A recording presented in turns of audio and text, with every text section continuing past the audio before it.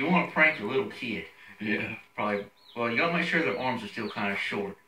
You take a 3-liter pop bottle. Tell them, I bet you $1 you can't hold this pop bottle with the lid under the water. And make sure it's kind of close to the length of their arm.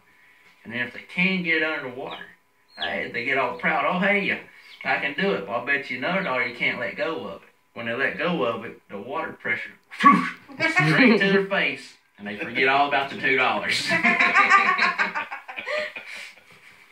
And it works on older ones, too. If you say, I bet you ain't strong enough to do it with one hand. Because then when they're holding it with one hand, they got to kind of lean into it. And then when they let go, it's skadoosh. It's right on the side of their head. It's pretty funny. Yeah, I bet it is. We'll have to try that. Have to try it. It's fun. It's fun to watch the little ones because they go, got a face full of water and pop bottle. Pervert black guy. Probably. I don't know if the parents really like it. Man, that's why we didn't babysit much. Yeah. Or at least don't get them in the pool. Should have done that. Brandon when he was little. Hey, there we go. Can we go back in time? No. Yeah.